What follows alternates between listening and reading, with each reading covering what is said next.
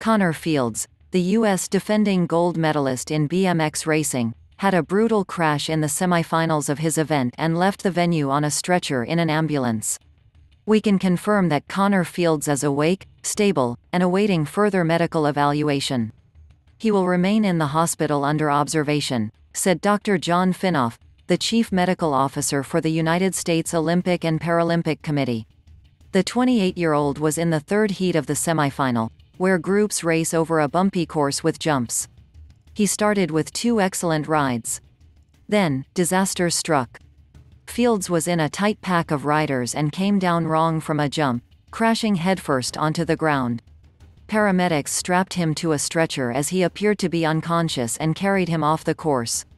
Felicia Stansill, Fields' training partner who came in 4th in the women's race, saw him crash as she was also in the middle of competition. "I'm thinking about him a lot right now. I'm still a bit emotional," Stansill said in a statement. "He's an Olympic champion forever. To be around him, and his support, all the time is amazing. His crash definitely affected me. I actually won the next lap after I cried. I was crying going up the start hill and then won the run. He's just an inspiration." Even though he was unable to compete in the final, the scores he already racked up in the semi were enough to qualify. He ultimately placed 8th in the event. Copyright 2021 Nepalese rupees.